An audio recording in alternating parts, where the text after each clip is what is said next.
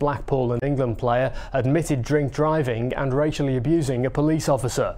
Prosecutors dropped 4 other charges, including criminal damage, and no charges were brought over a collision with a pedestrian who admitted she had stepped out in front of Sinclair's vehicle. I was at Blackpool Magistrates Court. The court heard police were called to Trevor Sinclair's home in Lytham on the 12th of November last year. When they arrived, they found the 44-year-old had already left the address, and officers discovered him and his Tesla car on Clifton Drive in Blackpool a short time later that evening.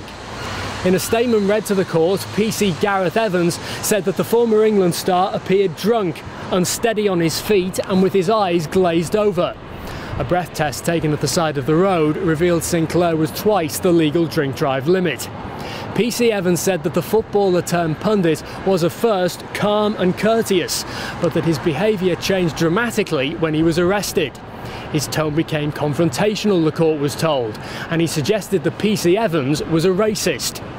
When he was transferred from a patrol car to a van to be taken to a police station, Sinclair called the officer a white 4-letter expletive. PC Evans said Sinclair's behaviour continued to be obnoxious, aggressive and racist while he was waiting to be dealt with in the custody suite. Trevor Sinclair pleaded guilty here to driving while unfit through drink and a racially aggravated public order offence. His solicitor Nick Freeman then sought to put the issue in context, but stressed he was not attempting to excuse it. The court then heard Trevor Sinclair had been out for a meal with his family and was heading home for an evening in front of the television. But when the group decided to stop at a bar on the way back, a woman had approached him, rubbed him on the head and called him a little chocolate man.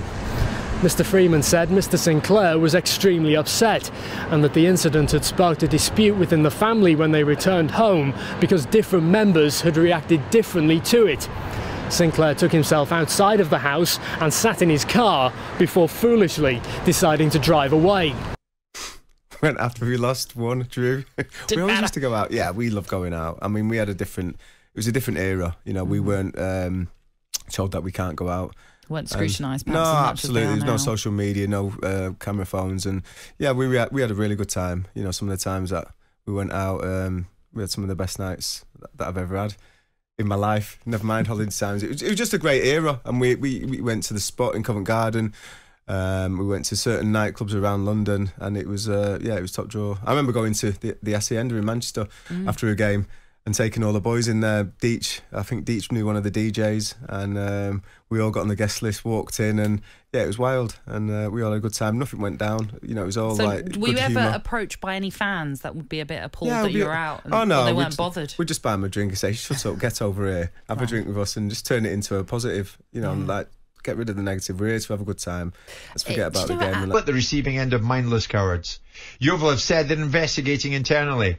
I'm not holding my breath. And a Yeovil Town Club statement said Yeovil can confirm we're aware of the audio which contains discriminatory chanting from Saturday's game against York, etc., etc. An internal investigation. Yeah, you can guess what they're saying. But Trevor, does it go to show that all the messaging and, if you like, the taking the knee gestures over the last few years have pretty much been pointless? No, I think it goes right against that. I think it means that we've still got a lot of work to do.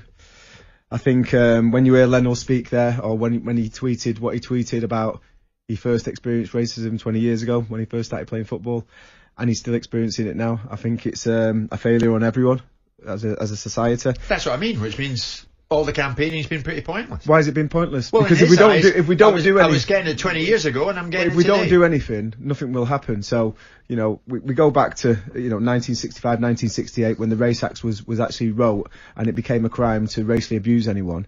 We're just dragging our feet to put it over the line and make sure that this abhorrent behaviour from people, vile people, should stop. And if it doesn't stop, in football we can manage the situation ourselves. We can ban him.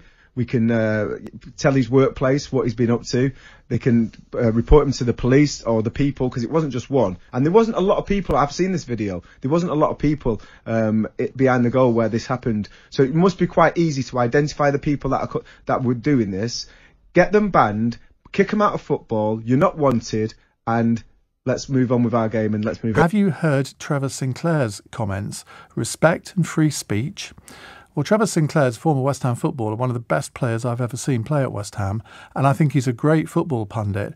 But he put out a tweet within, I think, minutes or hours of the Queen's death. I can't remember what it said, but it was pretty out there, shall we say.